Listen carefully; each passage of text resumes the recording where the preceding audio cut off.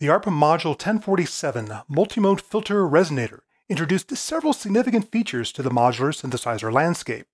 For one, it was one of the very first multimode filters, meaning it could output 4 individual filter responses simultaneously: low pass, bandpass, high pass, and notch.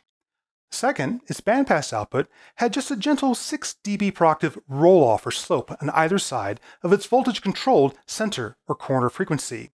This made it more ideal for replicating acoustic instruments.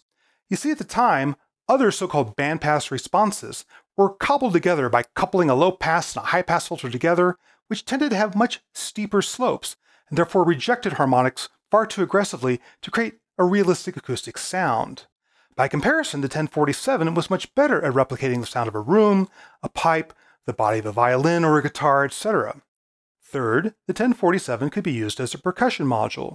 You could patch a trigger or gate, which signified the start of a note from either the keyboard or the sequencer, directly into the 1047, causing it to oscillate or ring briefly on its own. The duration or decay time of this oscillation was set by its resonance control, and it could be tuned using the frequency control.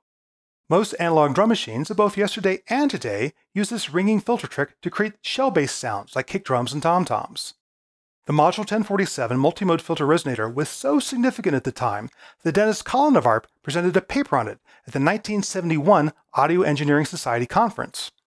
The 1047 still stands up today as being a feature-rich and good-sounding filter module.